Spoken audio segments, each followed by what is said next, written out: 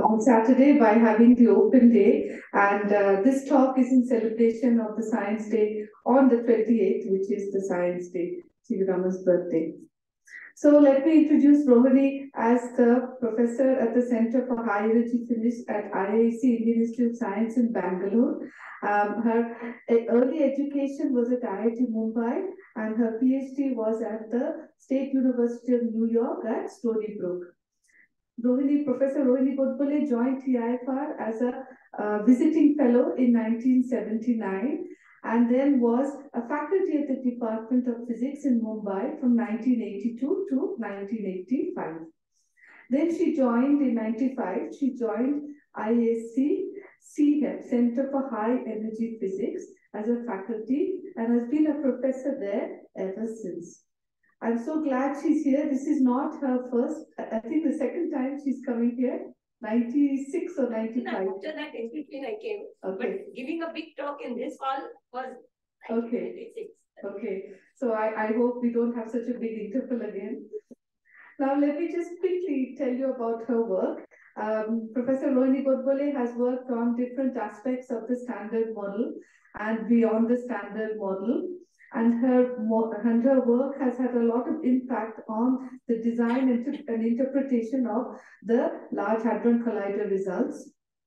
More recently, she's been working on dark matter models, astroparticle physics of dark matter and their interpretation. She is currently, now I will just quickly mention her honors, which is a very big list. So she is a member of all 3 science academies in India. She is also a member of the Science Academy of the Developing World. She has been awarded the French Order of Merit, and she has got the highest merit recognition in our country because she got the Padma Shri in 2019. So that's really it's a great honor to have her here. She has over 150 well-cited articles, and apart from this work, her work in science and particle physics, she also supports the work of women in science. And I think I relate to that even more because I know of her work, of her recent publication, a book which is called Lilavati's Daughters, which is about women scientists. It came out just a couple of years ago. And these have a tremendous impact on women in science, which is not a very large number, not as large as we would like it to be. So I think I'll stop here because I can keep going on, and I will let Rohini tell us about dark matter and astroparticle physics.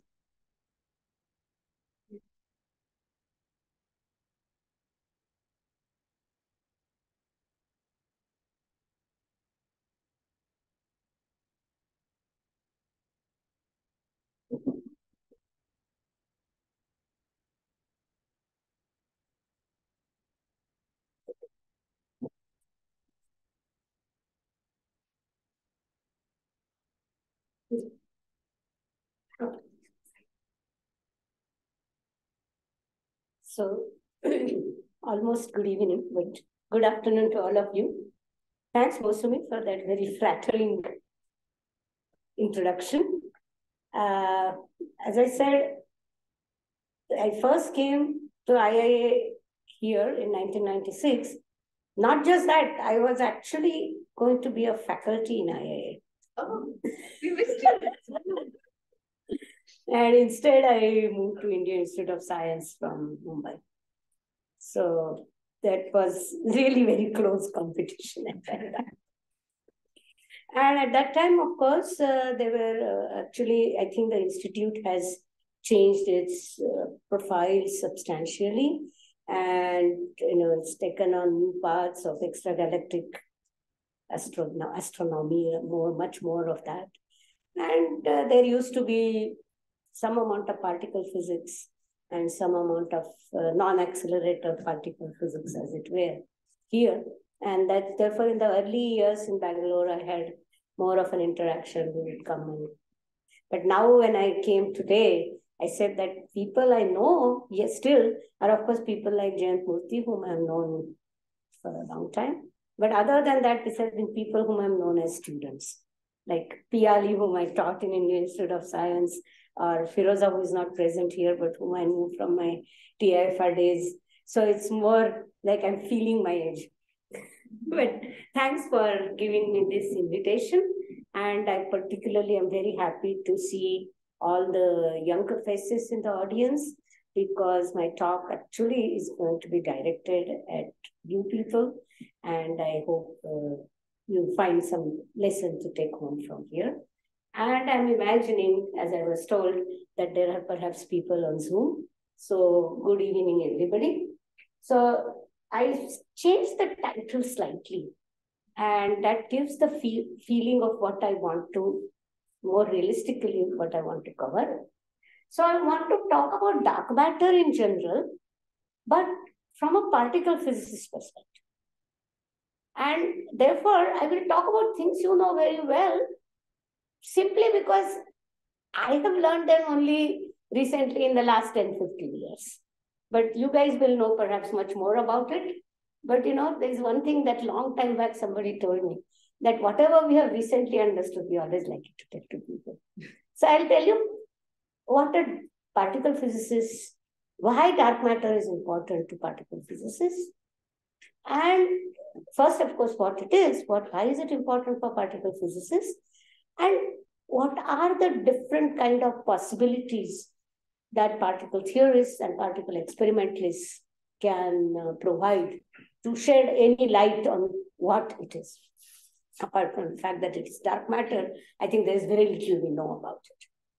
So that's what my whole idea is going to be. And in case young students are interested, I wrote a very small kind of article in Physics News, almost at the height of COVID. Beginning of COVID, not height, because even though it's a March 2020 issue, it got released somewhat later. So I wrote it just at the beginning of COVID. And this was that I had given for the IPA award that I had received for the best theoretical physics. So here I'm really very pleased to be telling you about this. So as I said, I will actually begin by talking about the current frontiers of exploration in high energy physics. And then I will try to, and that the general word is, which I would cover more, is called going beyond the standard model, but I should have added 2 more words, standard model of particle physics, because there is also a standard model of cosmology. And these 2 subjects have had their standard models proved conclusively, both by the LHC and by the Planck experiment. I will talk about physics beyond the standard model of particle physics. And then I will sort of give you my own summary of what is dark matter, what do we know about it, and then the next question is why the very existence poses a whole lot of questions to particle physicists. And then, of course, last but not the least, how does one hunt for the dark matter, knowing that it exists? And then particularly, I will end in last maybe 10 minutes. What can one do at the Large Hadron Collider, which is LHC, and the future colliders? As you can imagine, this last part is where I have actually been working. And since we all know dark matter is something everybody knew from long time back, personally, I have been working on it since 1990 or something like that. And as the situation has changed, what I thought I knew, what I thought can be done, or what we all thought can be done, kept on changing. And what I will tell you is in the last 10 minutes is only some of the latest results we have got, which have at least made me very excited, and also wanted to give you a feel as to when you hear words like, oh, the Large Hadron Collider cannot do anything anymore. It has done everything it could do. I just want to give you the glimpse of how complex the operations of Large Hadron Collider at probing something can be. And right now, I think we have been able to make some almost conclusive statements about a very narrow region of masses of the dark matter particle. So that's what I'm going to hopefully end with. So let's see what happened. No? And I can move here, but now it's moved.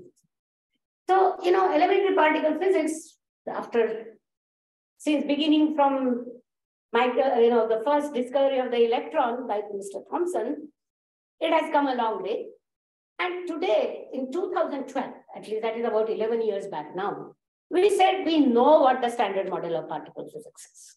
We know that the world of particles, the fundamental elementary constituents of matter, these are quarks, the leptons.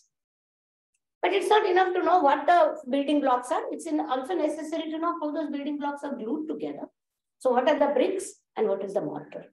And that is the force carrier bosons, which are W, Z, the gluons, and of course, the real guy, as they call it, the real McCoy in the American language, the Higgs boson. So this is the fundamental particle physics as we know today. And when we say we know it today, which means that we have a complete mathematical, computational description of the fundamental particles, their interactions, and it has been tested to an unprecedented degree of precision in the experiment. So we know this to be the truth. But is there a world beyond this? That is the question. And even before I tell you this, you might say, okay, particle physicists form, maybe, there are maybe 20,000 particle physicists in a world of, even India itself has 1 billion people. So why this area that 20,000 people have, got busied themselves with for 100 years or collectively, maybe 100,000 people. Why this should be important for the billions of people? The point is that this is not addressed only what happens at the heart of the matter. That is how the protons are made up of quarks and so on and so forth. But something else that is important. That understanding, those laws of physics that we have uncovered in this exploration obviously they work not just today and not just here, but they have been working since the beginning of the time, since the beginning of the universe. So what we know today and what we have learned today has a bearing to what happened all those billions of years ago. And it also has a bearing to what happens at the end of the universe today. And that is why these laws are important for all of us who want to study science, whose main dream is to understand the universe around us. So this forms an indelible part of what we want to understand as a curiosity. So they are of relevance to what happens on cosmological timescale and what happens at the astronomical distance scales. To this crowd, I don't have to explain what 1 parsec is. So I can happily say whatever I like, and you will correct me. All right. So more important, and I think this is the part that is important, is that how did matter form? How did matter come into being? How did protons form themselves? This puzzle, at least the current theories we have, need us to know the basic laws of nuclear physics, the basic reaction rates that happen in our laboratory, or the basic strengths of forces that the Large Hadron Collider measured in 2012. So that's why this is important. And understanding all these questions, how do we understand relative abundance of different elements in the universe, in the galaxies, in the stars? How did they get formed? And they of course require astrophysics, cosmology, but it also requires the knowledge of fundamental laws of particle physics. It has plugged in a lot of big holes that we had in our cosmological analysis. So that's why this is essential. So I personally like to think that particle physics finds itself in an extremely peculiar state. And this is the state for last almost 11 years now. And I'm stealing actually the 2 lines from Tale of Two Cities. I don't know how many people have read this book, But it's a very nice book. And at least my generation, if you wanted to learn to read English, you went and read one of such, classics. So it begins like this. It's the best of the times. It is the worst of the times. Now, why is it the best of the times? That is what I've written in blue. We found the Higgs boson. We completely proved that the standard model of particle physics that has been developed over 100 years is perfect. But at the same time, in the last 10, 12 years, the Large Hadron Collider has not given us even a glimpse of any new particles or interactions that lie beyond the standard. Now, why is that worst? It is worst because the properties of the observed Higgs boson from theoretical considerations already tell us that there must be some new particles. There must be some new interactions. We are not finding them.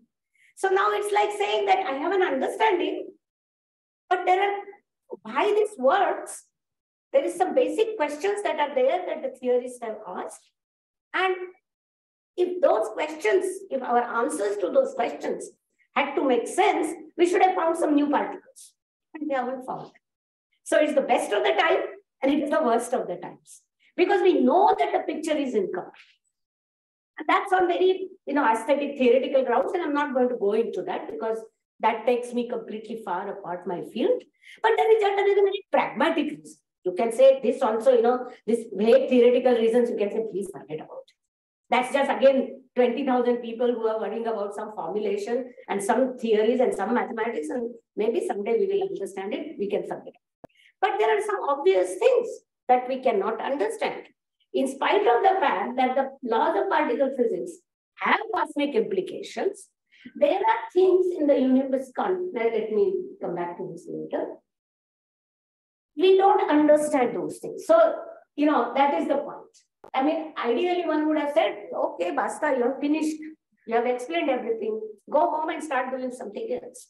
And that something else is actually what we have undertaken. And that is the world of astroparticle physics that Moshumi used the word. It's because there are these cosmic puzzles which we think we should have the answers to in the framework of any fundamental theory of the fundamental constituents of nature. But we don't have good answers. And what are those questions? So, and this kind of connection between the laws of particle physics and the cosmic issues was actually began with the time of Bethe, Hans Bethe, I don't know how many of you know the name, but Hans Bethe was a towering nuclear physicist who, for clear understanding how the sun generates its energy, and that understanding in terms of the rates of nuclear reactions that you measure on this earth. Okay, so that was his very important contribution. Gamow, I hope everybody knows the name. If you don't, then please go and Google it. I mean, he was the father of, who told us about the possibility of cosmic microwave background radiation, which I'm sure all of you have heard the name of. He was the one who told us that there could be something like a cosmic microwave background radiation. And then, of course, there is another great big gentleman who passed away just 2 years ago, and that's Stephen Weinberg. And these three people were the towering scientists who told particle physicists that you neglect cosmology at your peril because there are these puzzles. And what are those puzzles? The first and foremost is dark matter in the universe. Now we know for sure it exists. In fact, it got a Nobel Prize in 2019. That there is a whole lot of matter in the universe that simply does not shine. Then there are two more puzzles.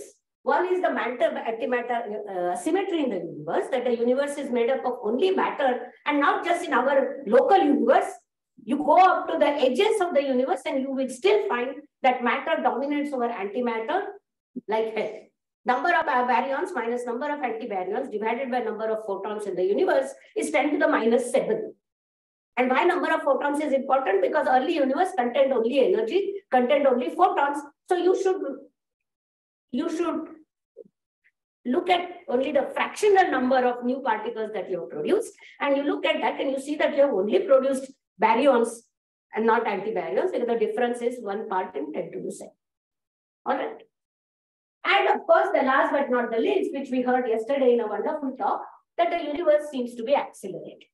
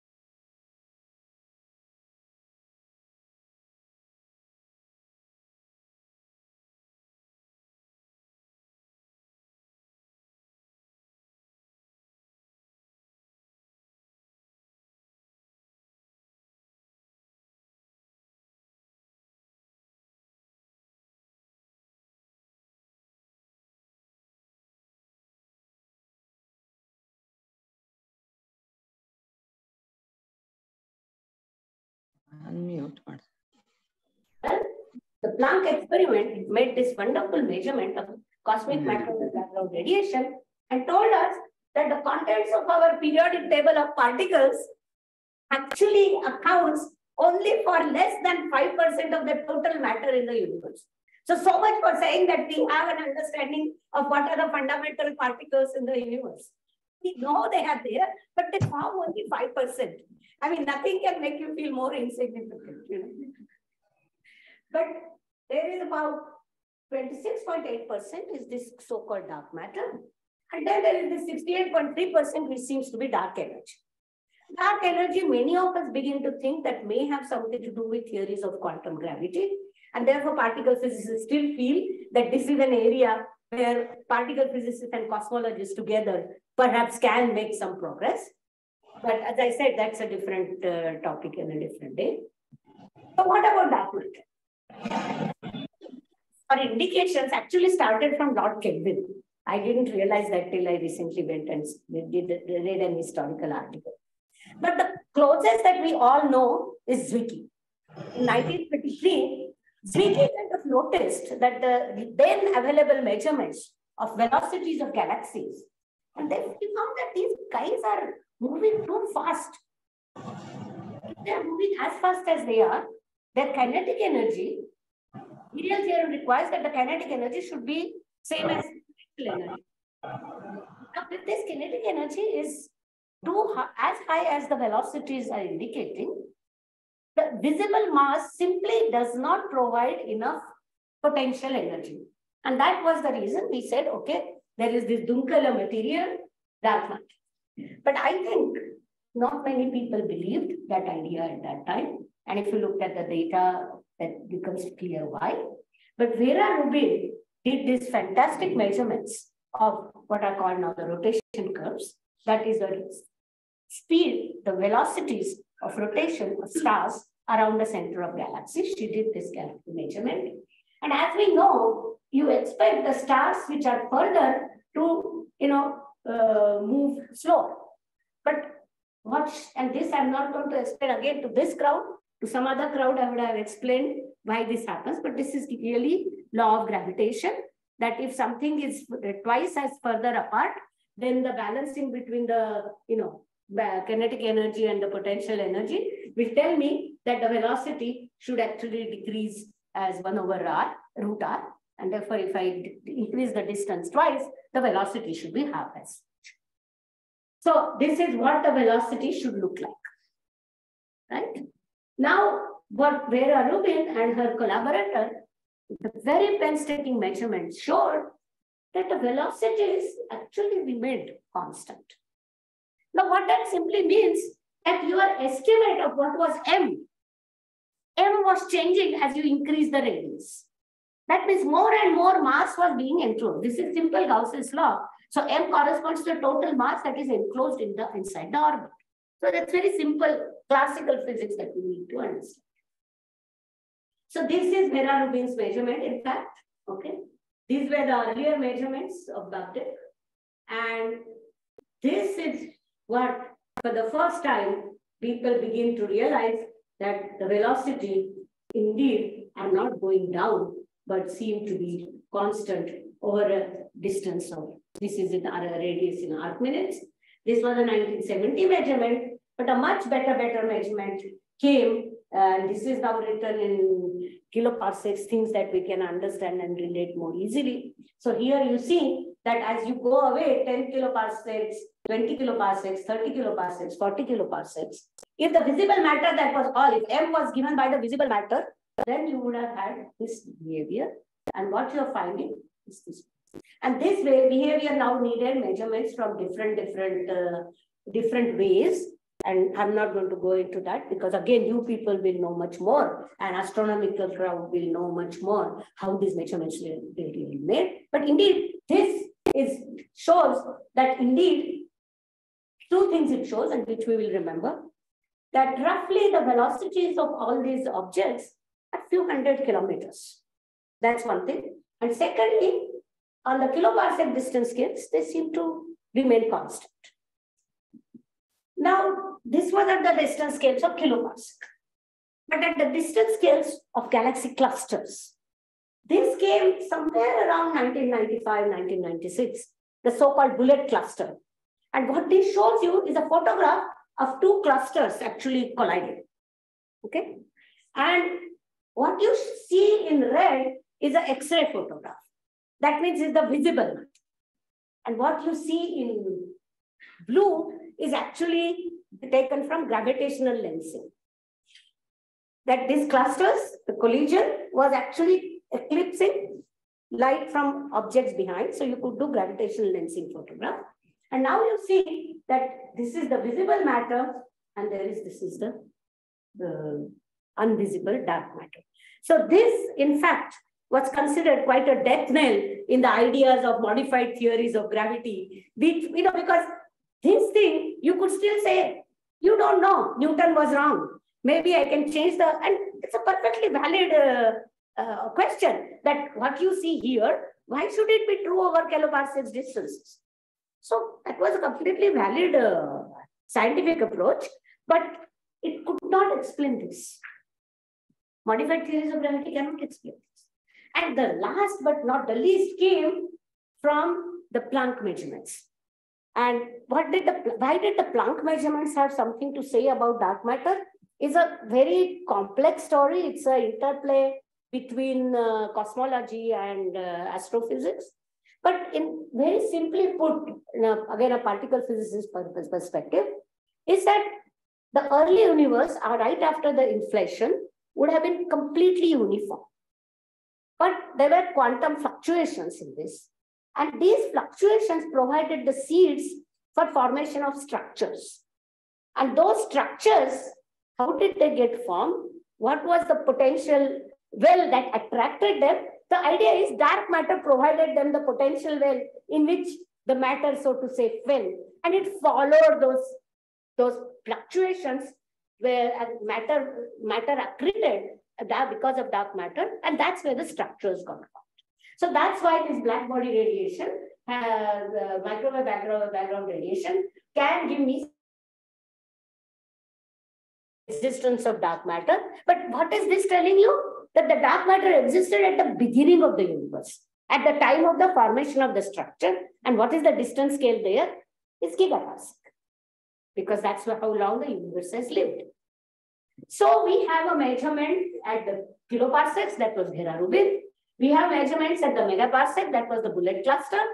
And we have measurements at the gigaparsec because of the limit of the observable universe, which is what this guided.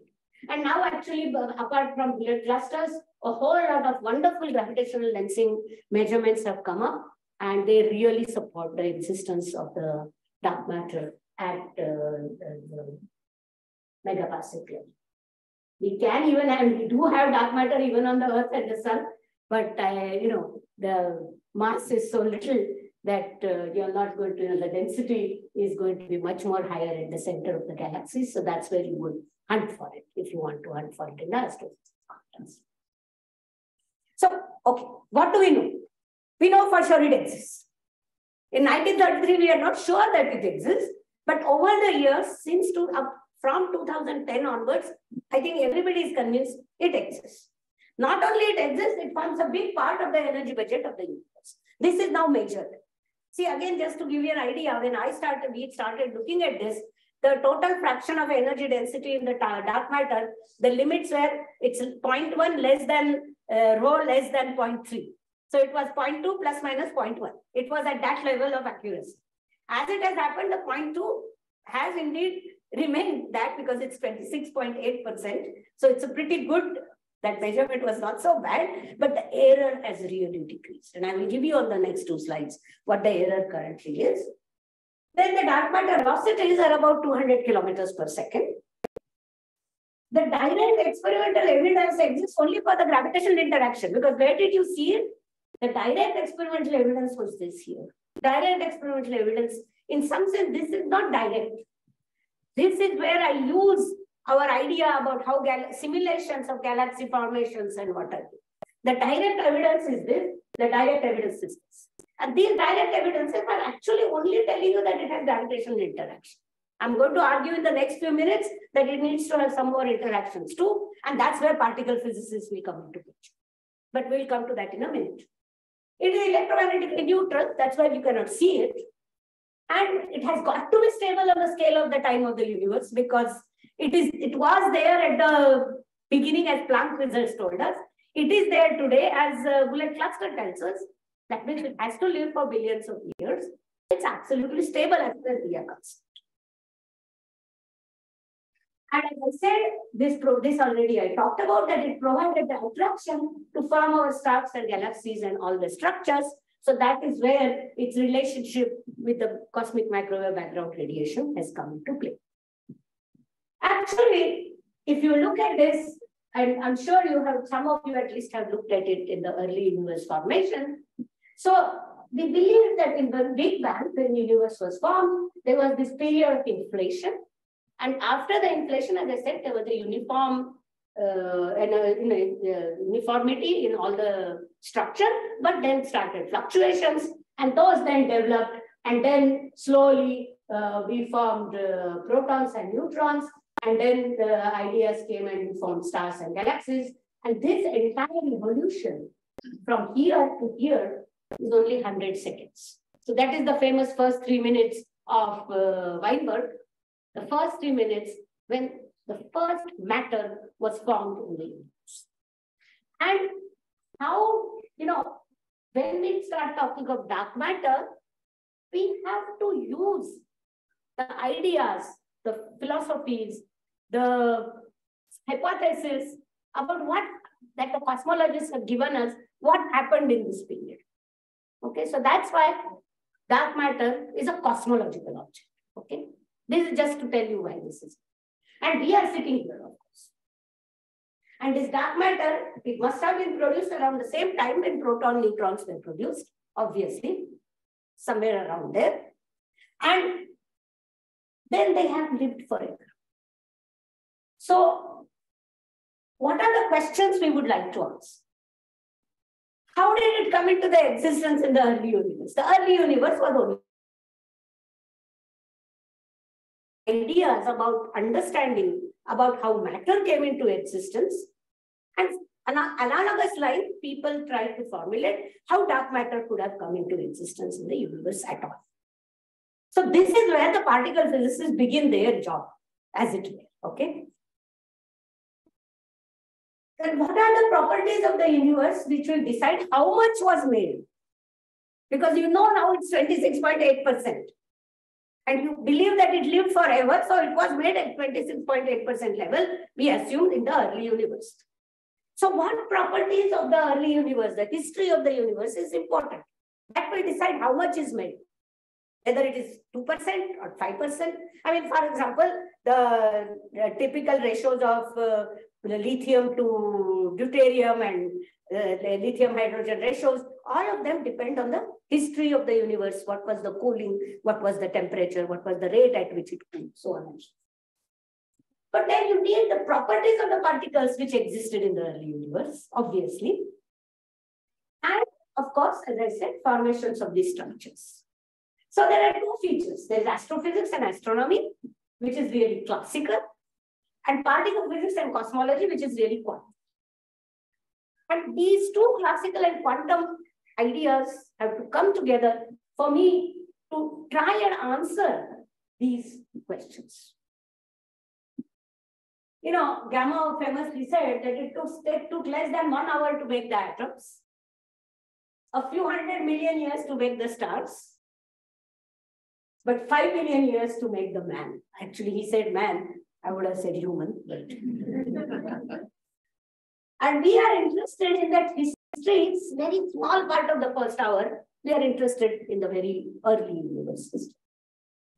So as we all know, at least we all believe to be true, because I think the ideas of what the early universe was itself have changed over centuries.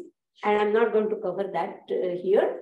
But there have been some completely what we think now are ridiculous ideas, you know, beginning from that the universe is made up of turtles over turtles over turtles. And all the human mind worried about it all the time. It's only now in the last 100 years that we have begun really to come to terms with what it can be. And as Einstein famously said, I find it completely, he said, and I'm just repeating, he said it's completely incomprehensible that this whole history is comprehensible to human mind at all. So, you know, we are here. So what we know is that in the early life, the universe was all radiation. It was expanding. Anything that expands cools, basic thermodynamics. And slowly after cooling, baryons were formed and stars and galaxies. How did this happen? What happens is that there is radiation. Radiation produces particles through basic particle physics processes. Two photons collide, they can produce an electron-positron pair.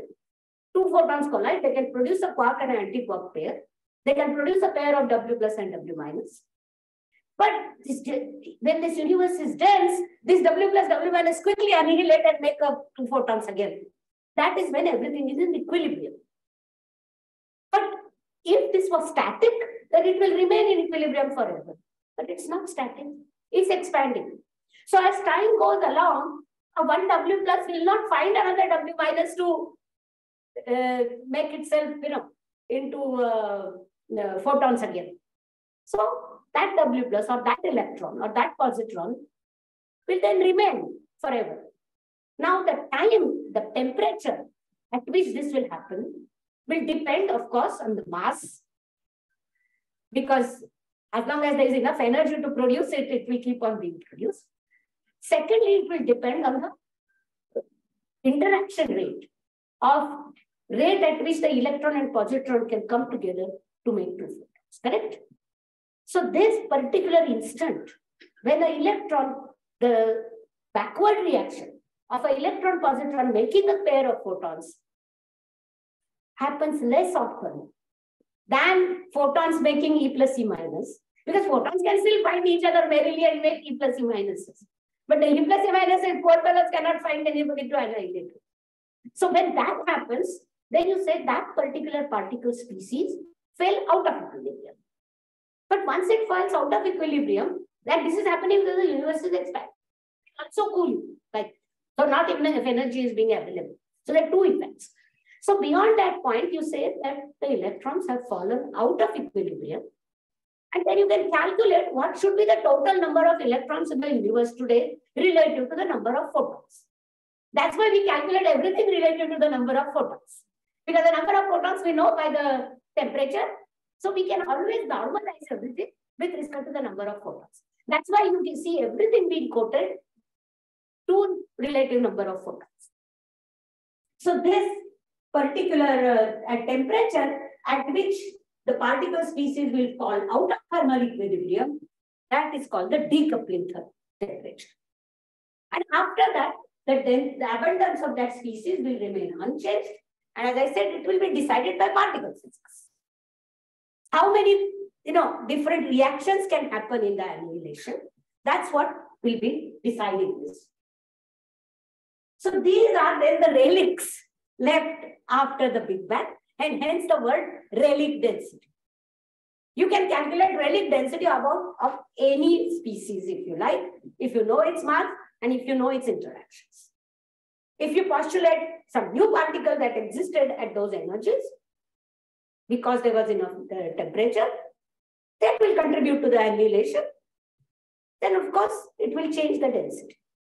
So the relic density is an object which a particle physicist, with the help of cosmologists, can actually calculate given the input that what are the particles and what are their interaction strengths. Okay? So this is an object that a particle physicist can compute, this relic density. And this relic density is exactly what the Planck experiment or the other experiments are measuring. So voila. We have something that can be measured. We have something that can be actually predicted. And that's what we want to do. To see whether our laws of particle physics that we have understood are somewhere close enough to give an understanding of this relic density. Is the basic qualitative idea clear? Okay.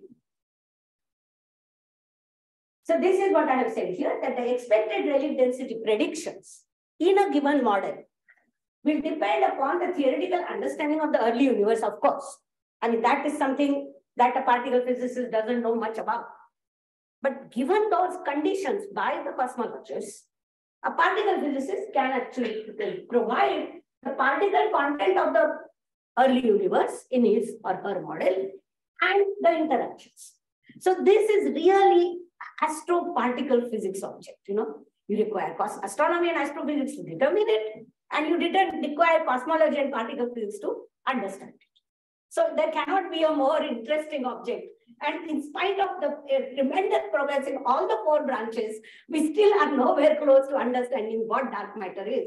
So I think that at least convinces you that this is something that many of us have to plunge headlong to try and understand, because this is one of the greatest puzzles of the time that we have right now. Almost as good as the puzzle why the electron does not fall in a nucleus in the early days of atomic physics. I mean, it's really that kind of focus. That all the laws, quantum, classical, that we have learned, none of the known laws and the known particles are able to explain this observed relic density. So let me go on to that and tell you. Apart from the fact that it exists, we have no information to tell us what is its mass. Okay, the point is that what we know is the total energy density. Now the number, what I can calculate with the evolution is the number density. Relic that I was talking about is the number density. But the total energy density means numbers times mass. But it's useless for me to be able to calculate the number density if I don't know what the mass is, because the energy density is actually the combination of these. And I already told you that the number density depends on the mass and the interaction. So it's a complex non-linear problem. It's not as straightforward as I made it sound. Okay. Now, for example, in the theories of cosmology, what is really light is a particle which would fall out of thermal equilibrium when the radiation in the early universe, when the early universe is non-relativistic. That means you already want the particle should be non-relativistic at the time it falls out of equilibrium. That tells us something about its mass, because the temperature, etc., are all complicated relationship with each other, because you remember that expansion means that how the temperature changes with time is also given to us by dependent on the Hubble constant and what have you. So it's all really a complicated relationship between all these constants. What we do know is that the guy has to be non-relativistic at the time it falls out of equilibrium. And why do I need that? Need that because it has to provide the center for guys to fall in, for the matter to fall in and form stars. And that happened quite a long time afterwards. That's why any heavy guy will have to be non-relativistic, because it will, if it was relativistic like a neutrino, it will also fly apart, no? It will go away and there will be no structure formation. So from the fact that we have structure formation and from the requirement that the dark matter provided the seed, we know, and the knowing the time at which the structure got formed, that the dark matter must be non-relativistic at the time it decided to stay on forever in the universe. But if it has to be non-relativistic at that time, then that tells you that it cannot be neutrinos, because neutrinos are very, very light and they are relativistic even today. Okay, so therefore they have to be heavy. And that is what is called a cold dark matter. It's cold because it happened at that particular instant when the temperatures had fallen down. And it was heavy at that time when the temperatures were low enough. And that's why it was heavy and hence non-relativistic. Actually, to be honest, particle physicists loved it the day this was suggested by Kohn. This was actually put forward by Kohn, called the WIMP miracle. And why did you do that? I'm going to show you one formula. This is the only formula I'm going to show you. But the reason this happened is that one knew, and this, as I said, that time when we got involved and when Kohn was making his ideas, this was known to be 0.2 plus minus 0.1. But in the intervening 30, 40 years, the measurement came to 0.120 plus minus 0.001. And H here is, by the way, Hubble's constant normalized to 100. So H by 100, the real Hubble's constant divided by 100. So take your favorite value of Hubble constant, this will change. But that's just now normalization, so it doesn't matter. Now, if I call this candidate as something called chi, as I said, that the energy density that you compute would be the fraction, the combination of the M, the number density, and the critical density that is required to close the universe. And if you look at that, this formula actually is a very simple looking formula. And what that tells you, and actually is very amusing, that this expression almost doesn't depend on M separately. Okay, it depends only on the annihilation cross-section averaged over velocity, and V is the velocity of the dark matter candidates which are colliding with each other. The velocity will depend on the temperature at which this is happening. So at the decoupling temperature, whatever is the velocity, and that particular average that you are taking, because it's a distribution given a temperature, so you have to take the average. So what decides the cross-section, annihilation cross-section? It is decided by the couplings of the dark matter particle, and that controls the Rayleigh density, therefore. Now you understand. But what they decide, what do the couplings depend on? They depend on your particle physics model. And combination, and what happens is that if I call that coupling G chi, a combination of G chi and M chi will actually always produce the right Rayleigh, because what I need is just this sigma annihilation. And now comes the point. In particle physics theories, there existed a ready-made candidate, dark matter candidate called lightest supersymmetric particle. I will come to that in the next few slides. But particle physicists had been worrying about this lightest supersymmetric particle forever. That was way before dark matter came. They are thinking about supersymmetry for something else. As I said, I will spend a few minutes afterwards. But there exists actually in our theory such ready-made particles. So in particle physics theory, there are, and both of them were beyond standard model. I already explained to you neutrino could not be dark matter. So, and that was the only neutral particle in the entire standard model framework, which was a matter particle. You don't expect photons to be dark matter particle. They are not.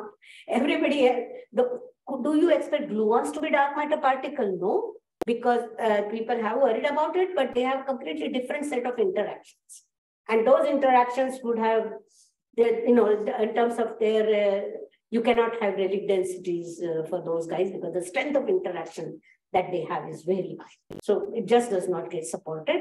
So you have to have, so that is first thing. The existence of dark matter has told particle physicists that there must exist a new particle with a new interaction outside the framework of standard model. So that is why dark matter is so important to particle physics. because this is directly telling you that there is some physics beyond the standard model. There is some interaction and some part. So there are two candidates. One is this supersymmetric dark matter, and the other one is something called axioms. I will not spend too much time on that because again, I'm going to talk about something that my heart tells me is that perhaps the truth, but that could be wrong. There are very good reasons to expect either of these. I want to tell you here that particle physicists didn't postulate these particles to explain the dark matter. They postulated some theories, extensions of standard model to solve some intrinsic problems of the standard. Some theoretical issues about the standard model. And then as it happened, in those extensions, these particles existed. And not just that they existed, they naturally had the couplings in the masses that would give you annihilation cross-section of this variety, 10 to the minus 26. And remember the formula, it was 10 to the minus 27 divided by sigma annihilation V. So if I have a relic omega h cross square of the order of 0.1, 0.3, 0.2, this, I am just in the right ballpark, right? Because these are all order of magnitude things. So this was what was called WIMP miracle. That without doing any extra tunings to your model, a generic value for this gas cross section for a supersymmetric dark matter is 10 to the minus 26 centimeters square. That means there is a real possibility that there is some truth to this statement. That was what was felt, and that was this ideal candidate. Okay.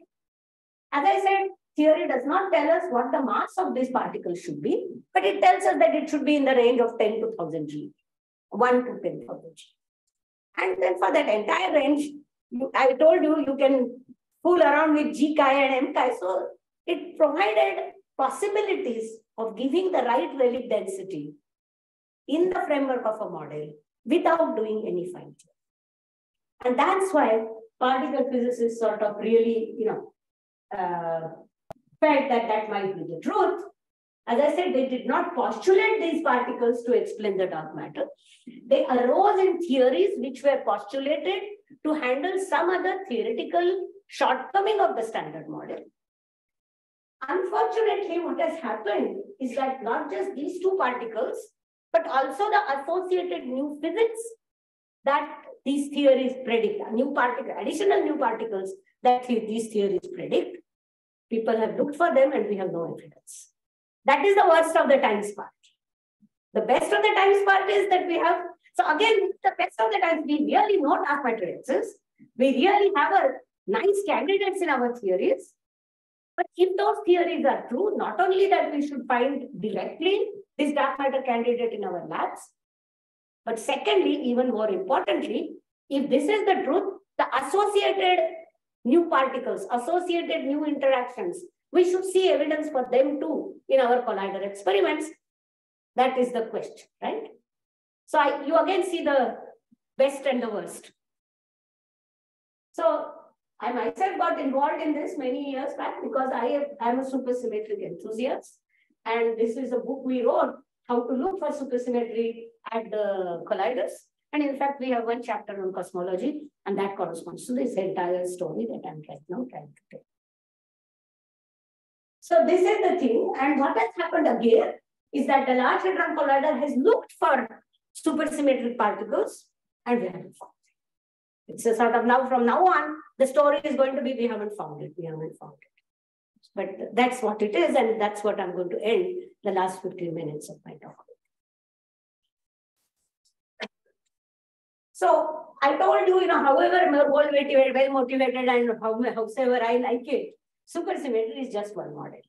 Axioms is just one model. Because those are models of physics beyond standard model that we are postulating.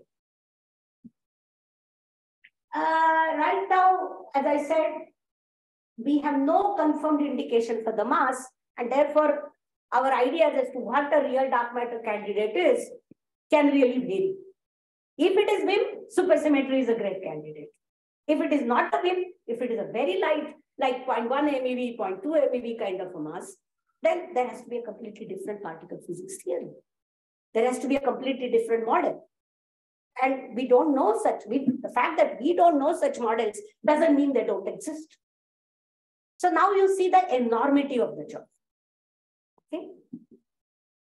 So what do we demand? What can we demand of a model? That any model that you put forward, you postulate, it should be able to give rise to the Rayleigh density, Rayleigh abundance that is in agreement with the measurements. So it should give rise to 26.8% of the total energy budget is in the dark matter. We have to be able to prove that, calculate that, and achieve that number. And they depend, as I said, on the early cosmology and the properties of the dark matter candidate. And therefore, just what parameters of the dark matter decide this? The dark matter mass and the annihilation cross-section.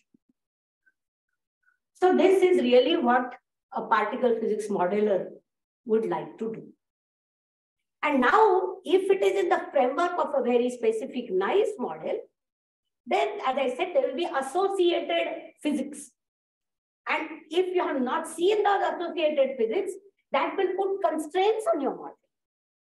You will not be able to freely move around on the parameters of the model till you get the right relic. Because you might be able to show that for these choices of the parameters of my model, I get exactly 26.8%. But then you will say, but shouldn't I not have seen at the LHC some evidence for such and such thing? I said, no, I haven't seen it. So therefore, a good theory builder has to actually now begin to look at these things in a comprehensive manner.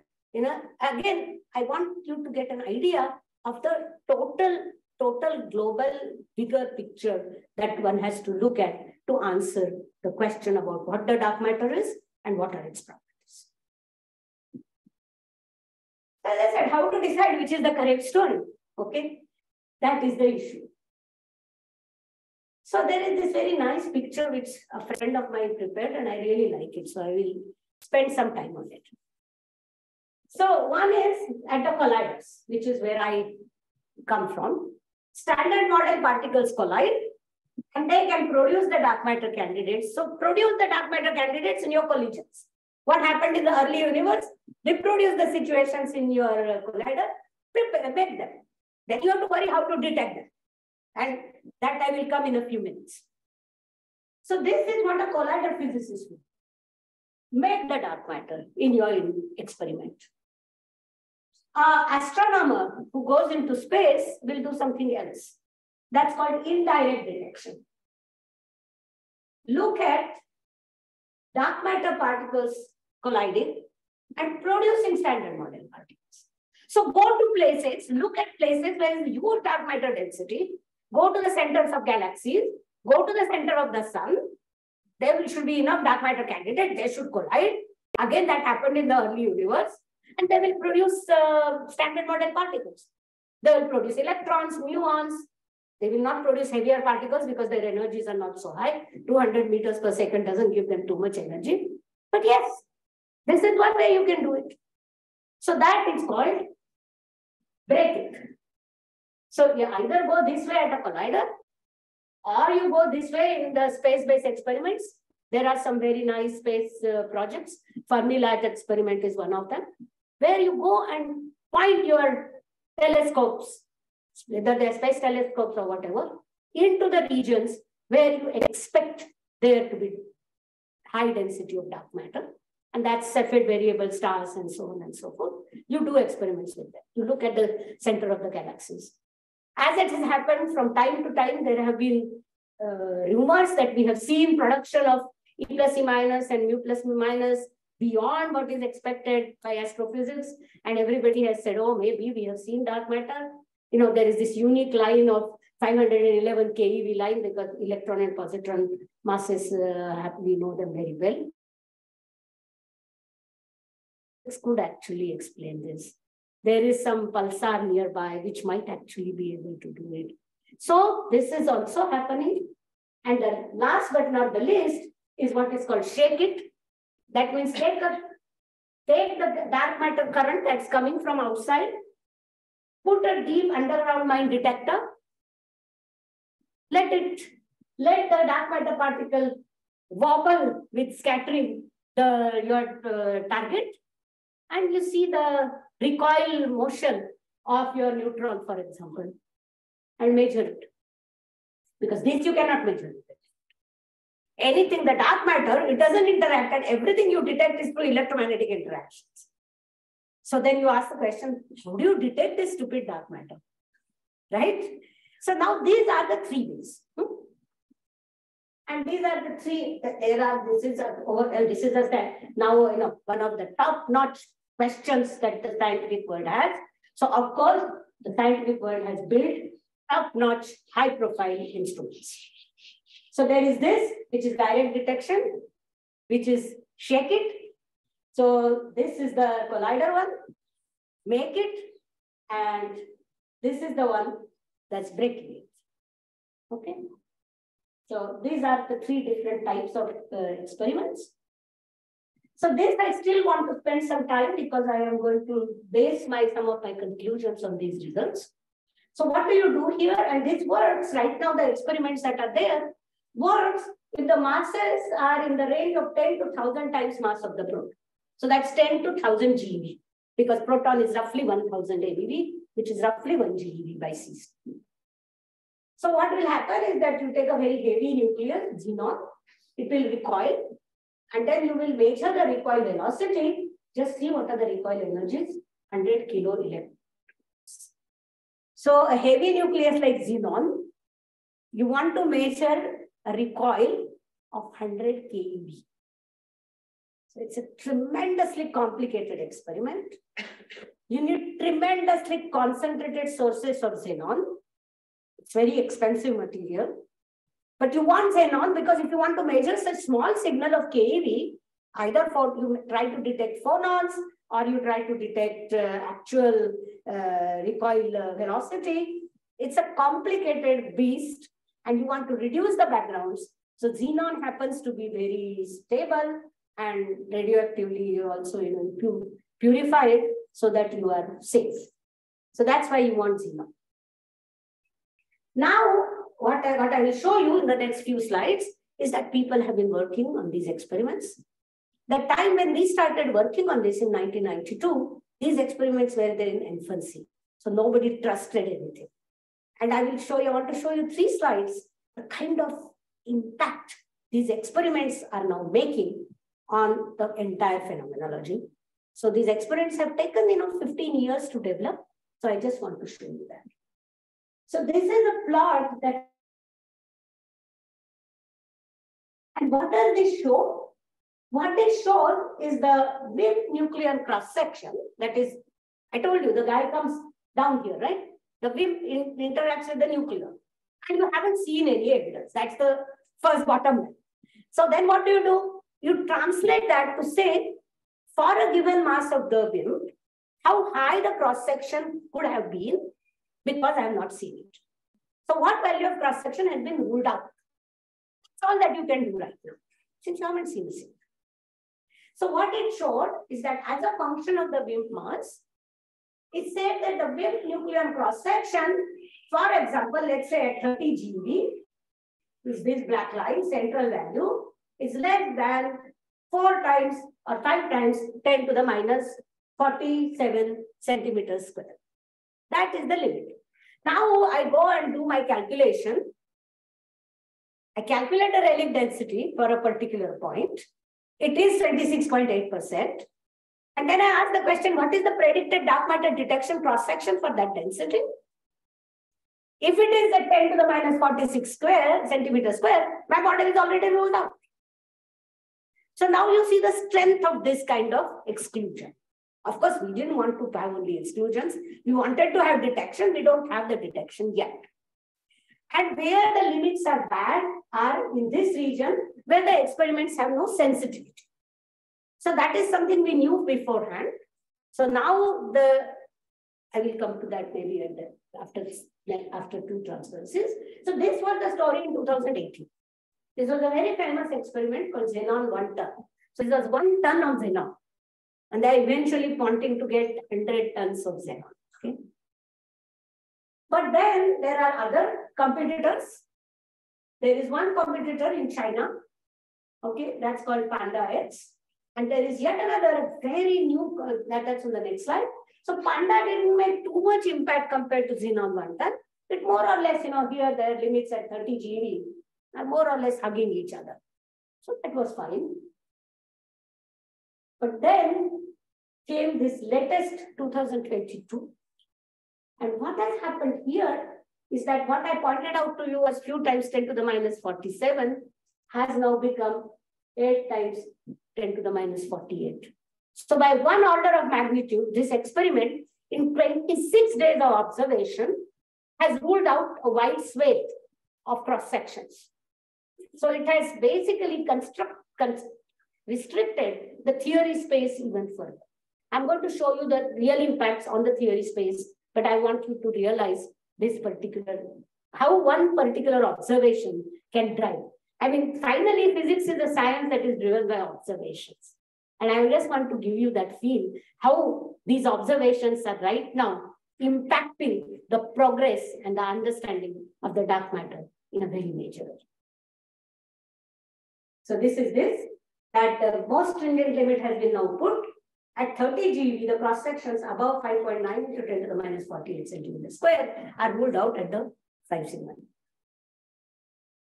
All right, so a very brief summary so far. We have no doubt that the dark matter exists.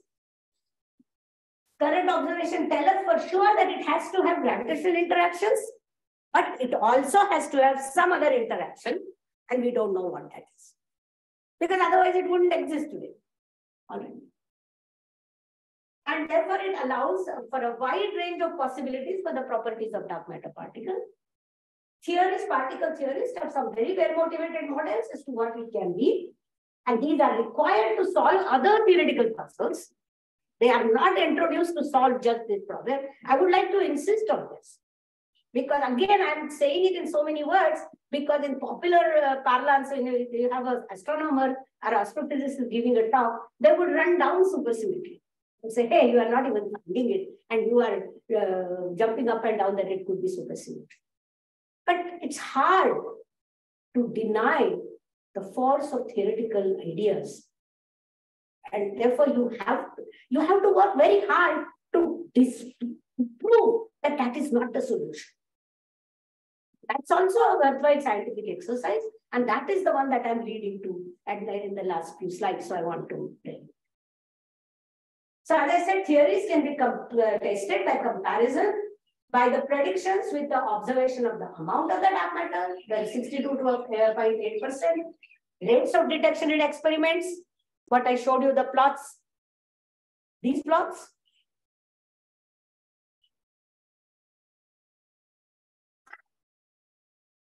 Evidence for the existence of the dark matter particles using colliders independent of these calculations. These are the three things that we would like to do. And I will give you the summary already that all the attempts, we have been able to infer the existence and the amount of the dark matter from astrophysics and cosmology. But any attempt to detect it in any terrestrial experiment or those in the space have completely failed. So let's see what happens. So what do theories do? They build models for particle physics beyond the standard model. That they are doing anyway. Then they check if they have a viable dark matter candidate. What is meant by viable dark matter candidate? You should be able to predict the right relic density, the detection rates for the different possibilities of detection, and manifestation in colliders. All right. So this is sort of an example of this kind of exercise that experiment theories do. And this is just to show you that I had shown you some exclusions. Xenon 110 at that time was an experiment in future. But I'm just showing you different exclusions, and these green regions, pink regions, where the different theories predictions for these cross sections. And then we told the experimentalists, please reach this limit, then you might be able to probe this region of the parameter space of the supersymmetric standard models. That was the kind of idea. So, when we built Large Hadron Collider, particle physics community has thought that we will find the hits, but we had also thought that we will conquer these additional mountains, which were the baryon asymmetry in the universe and the dark matter. as it has happened today, after 11 years, after walking up to the Higgs peak, we have found, in mountains, you always see from a distance, the three peaks close together. There is still further distance, and we have not been able to go. And it is these peaks that we are trying to now conquer at the LHC. So, I think I have repeated essentially this. So, let me leave this. I can only make one comment that at the Large Hadron Collider, some signals that we will predict will depend on the specific model for the dark matter. And some signals are more generic. I mean, that is, any model of dark matter will have some signal. And some signals will depend on what your model for dark matter is. So there is a wide variety of signals you would look at.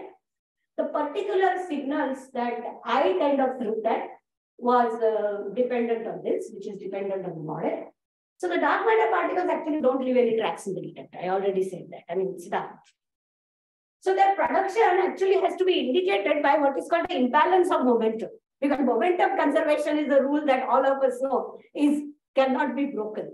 So what you do is that you collide particles and exactly opposite each other. So the net momentum in all directions of the initial state is 0.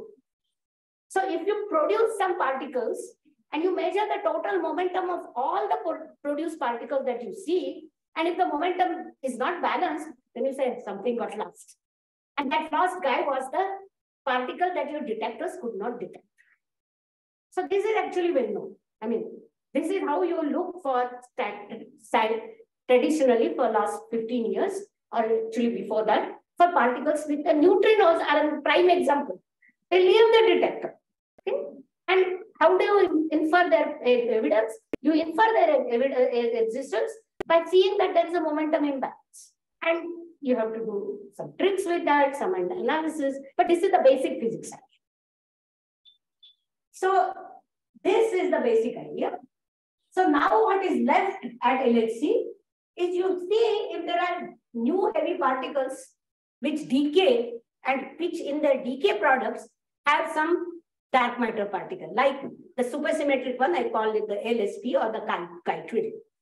So if it is there, then there will be a momentum imbalance in the decay chain of new particles that you have produced. So look for such events.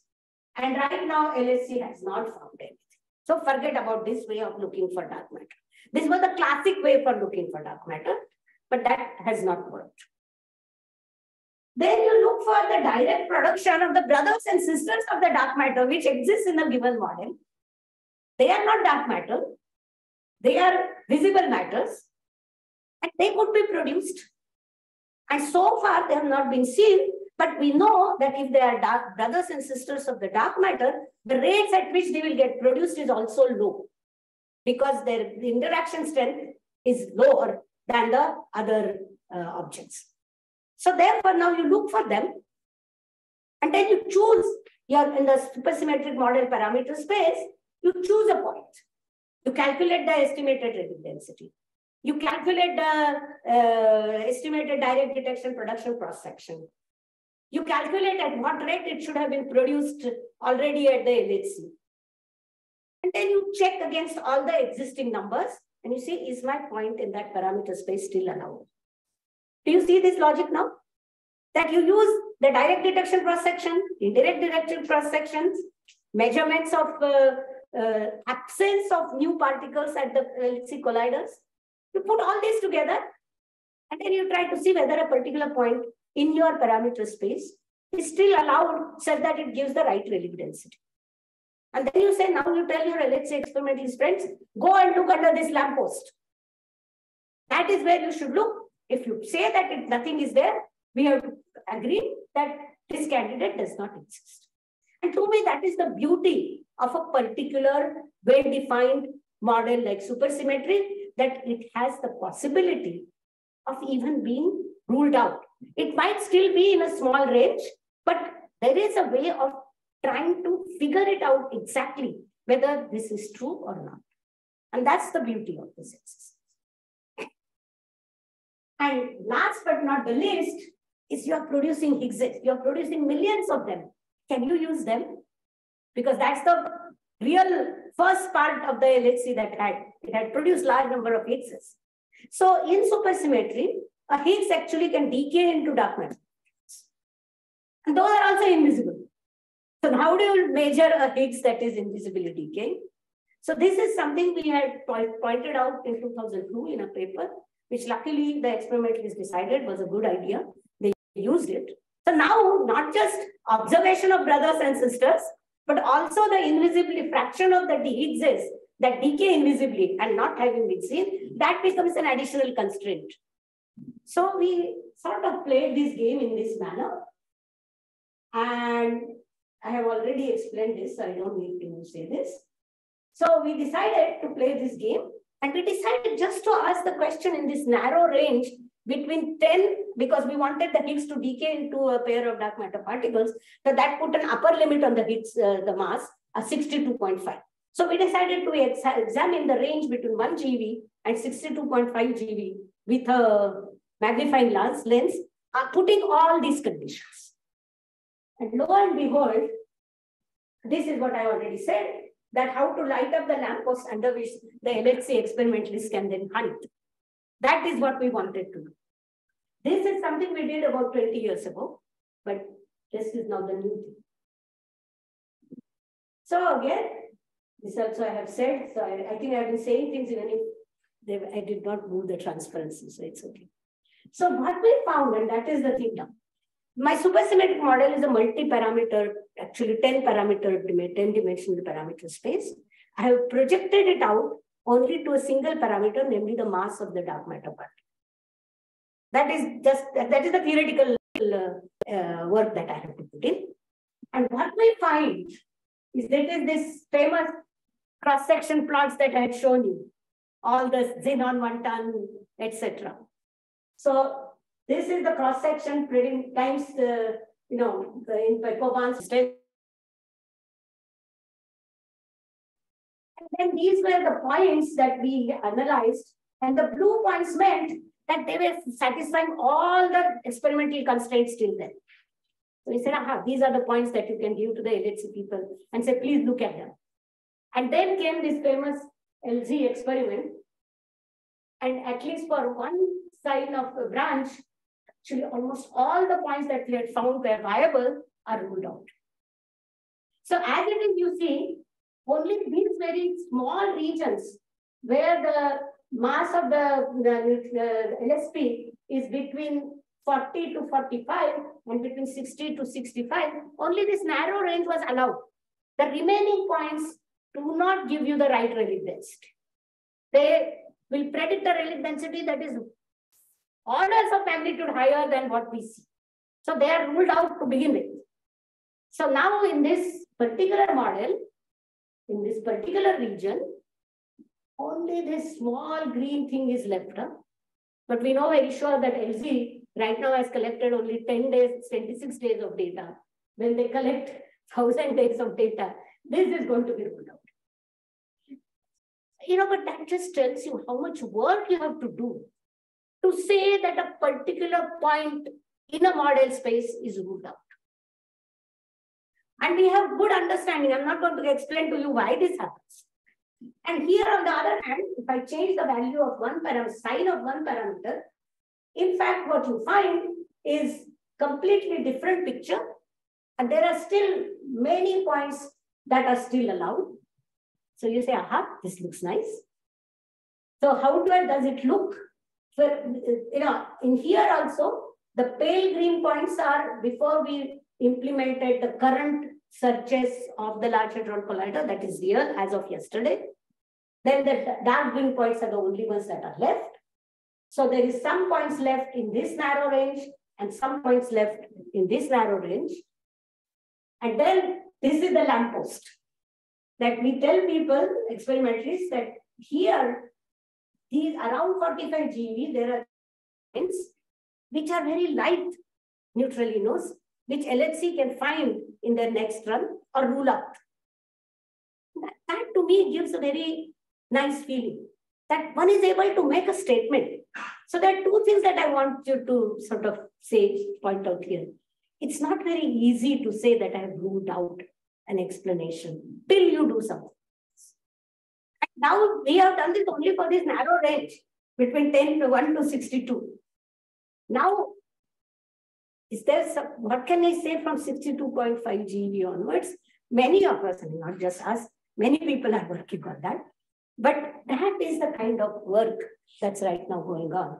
And that just tells you that it requires large number of experimental effort in the direction of LHC, large amount of experimental effort in the direct detection context, and large amount of experimental efforts in the indirect detection context.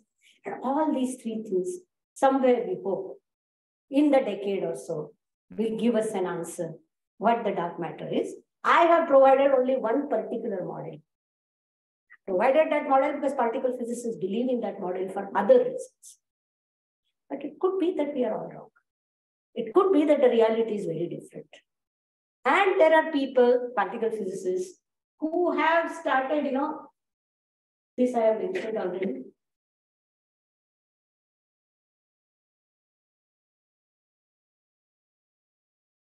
Yeah. That, I have done only one example and I have tried to give you this picture, what this specific thing can do. But in reality, there can be a dark matter can be supersymmetric partner of a neutrino. And we don't know that. The models are very nice and none of them have been studied in detail. Again, one will have to do this kind of exercise again. And actually, this is a slide I've taken from my friend Hitoshi Murayama, that if you really are completely agnostic about particle physics models, and you said, all I know is the dark matter physics, dark matter mass, and the dark matter interactions. What values are allowed by the current data? Almost any value in this entire range is allowed. I have talked about this narrow range called WIMP. But if I was completely, and this is when I'm agnostic about this particle physics model. So I'm also trying to tell you what particle physics helps us in focusing our attention on. That's why what role particle physics plays. And this is the interaction, the cross-section. And the predicted cross-sections and the predicted masses, consistent, vary over this wide range. So the dark matter phenomenology is not an easy job. And therefore, particle physics provides some context. And that's how you can then expand your studies, because then you can translate the particle physics studies into these more model independent studies. So that's the moral of the story. So, the quest continues. Thank you very much.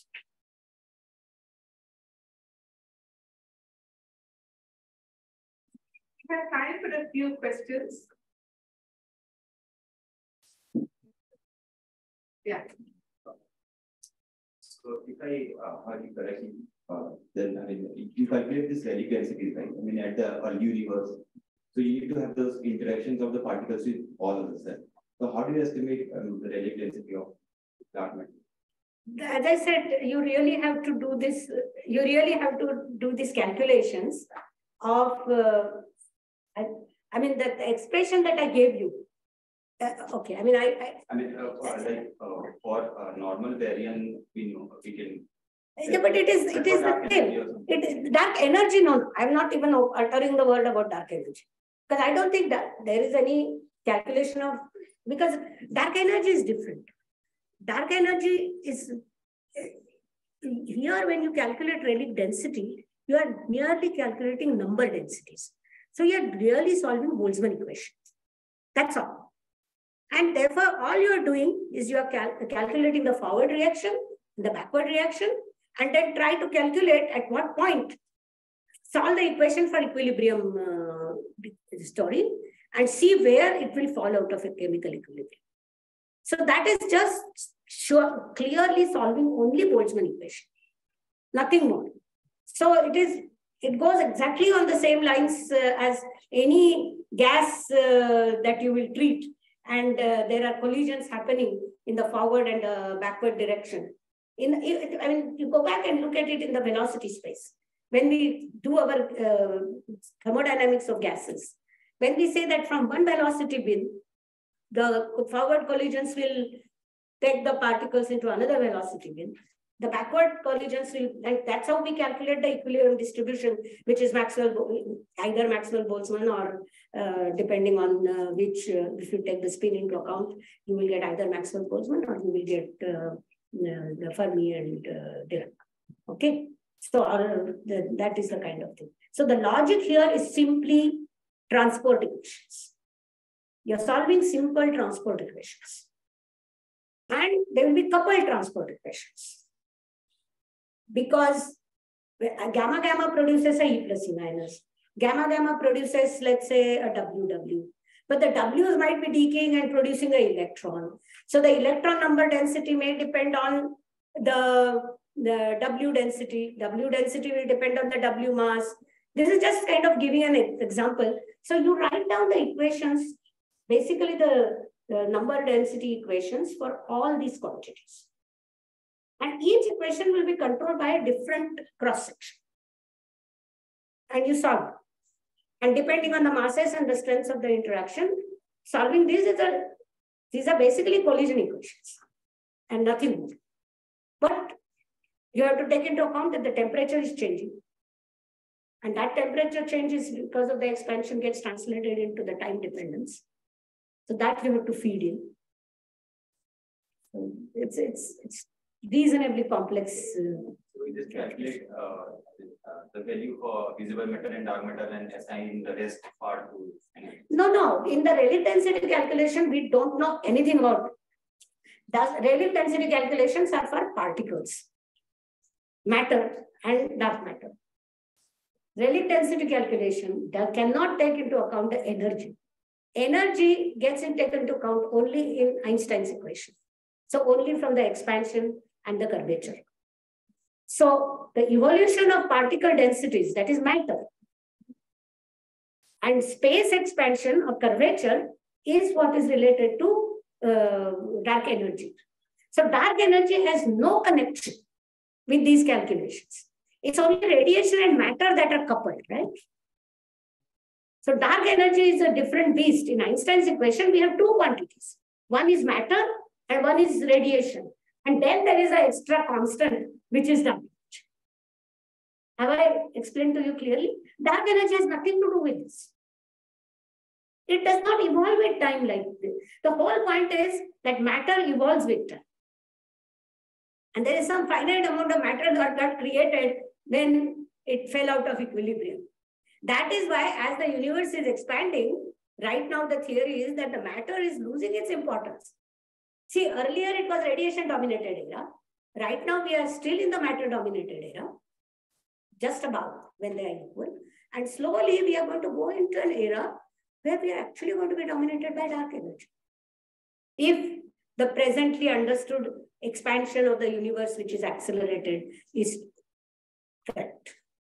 So that is dark energy is a different beast altogether. I mean, our understanding of dark matter is not going to help us understand what dark energy is. I believe dark energy is really related to the early universe and what we do not understand about quantum gravity, which has nothing to do with any of this, because that's really related to the space-time curvature and the development, the evolution of the space-time curvature itself, which, as you would agree, is different than what we are talking here. This is just the balance between radiation and matter that we are talking. Is that okay? Any more questions? There are some questions. Yeah. Here we go. Yeah. So Rohini, there are two questions. One by Shomyo from Shenigupta, who is asking, can the gravitational wave detector help to detect the dark matter? It's a very good question.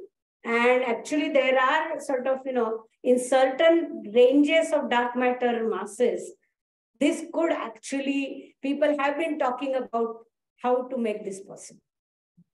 And it depends on, again, that is where that's why I showed those last two slides.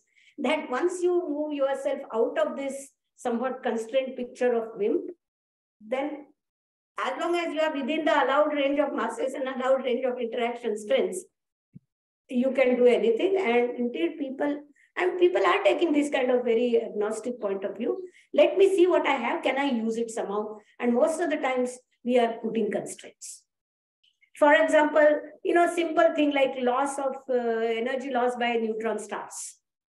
Even that can put constraints on if it was happening due to dark matter, cooling of neutron stars. People are suggesting all kinds of very interesting things now because we are not finding it anywhere. People are suggesting all kinds of possibilities of looking for dark matter effects. And that can, as I said, that can make, literally that can make for a very big different discussion. I just wanted to focus on LHC, so I chose this particular corner. But he's right. I mean, there are such suggestions. There is another question, but probably you have already answered it, by Ahmad Mirave, who asks, what is the role of the dark matter in the universe? The role, I think I tried to mention that the dark matter in the universe provided the seed for structures. That is the role. I mean, that is an undeniable proof that it exists. The fact that the structures exist means that those potential wells existed. So I guess that is as much as one can say. They help it's like nucleation center for those fluctuations to grow. Like clouds. Yeah. So as I said, it's a very rough analogy, but you can give that analogy. Okay, so before, I think we any more questions? Okay.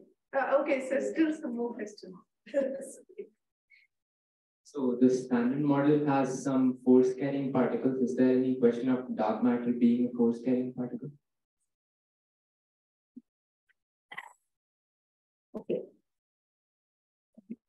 In the multitude of dark matter models, there are some models, okay, but they are not very preferred. I mean, what is meant by force carrier is the force carrier has to be a spin 0 or a spin 1 particle. Okay.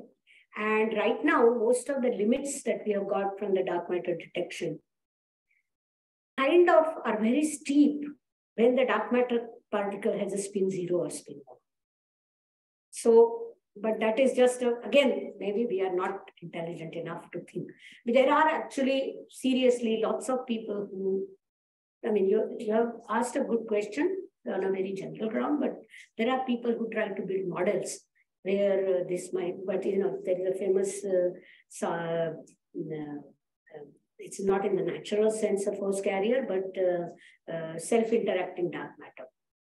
So the self-interacting dark matter is more or less similar to what you are saying. And that actually, see, these things have implications for structure formation, for galaxy formations. So people have done numerical simulations by putting these in the galaxy simulations. And then you find there are actually lots of issues about standard dark matter simulations where you find in reality many more voids than your simulations produce. So then people have tried to say that if I introduce a scalar dark matter, which could be, so to say, a force carrier, then I will fill up those voids. But then if you do that, you have to try to compare and contrast it with the predictions of the direct dark matter detection experiments and those big exclusions that I showed you. So it's a tightrope walk. You put the tarpaulin down here, it comes up somewhere else, but that doesn't mean that people are not exploring it. It's a good question.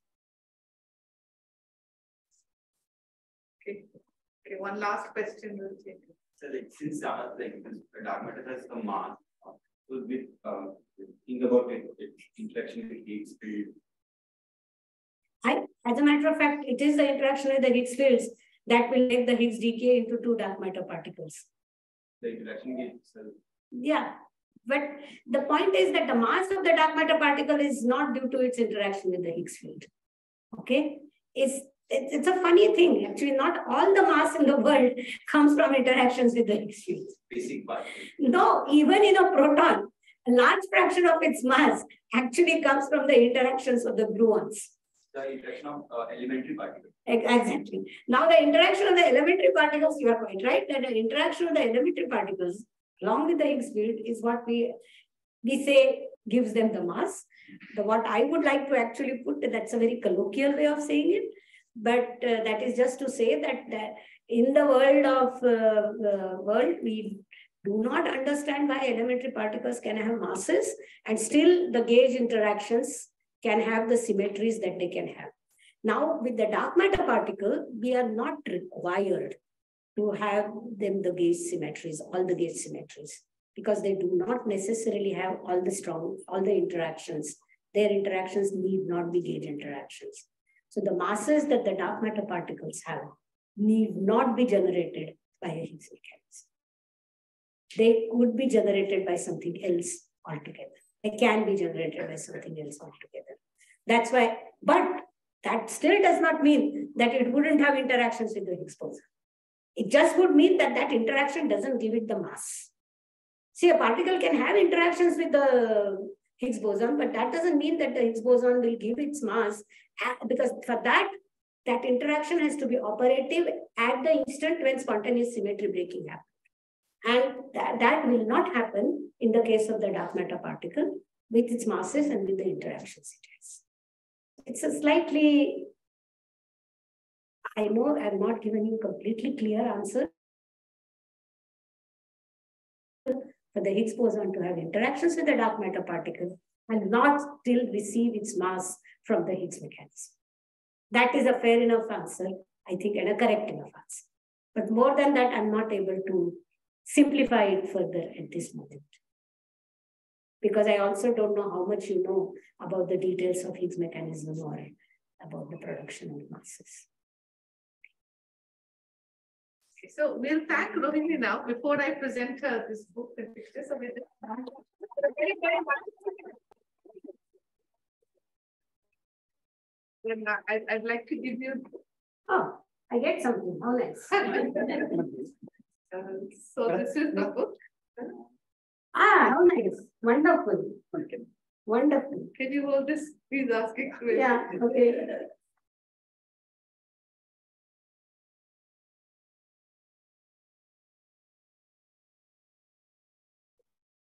Thank you. Okay. And this is a wonderful book. It's about all the women astronomers in IE. How nice. And this is a picture of our telescope. How nice. It had been my dream to go and visit there, but I never did. Many times we even were supposed to have a meeting of the DST-PSC. Very nicely done. Oh, wonderful. So thank you again. Thank you. You're welcome. And this is also wonderful. Thank you. So thanks again for staying.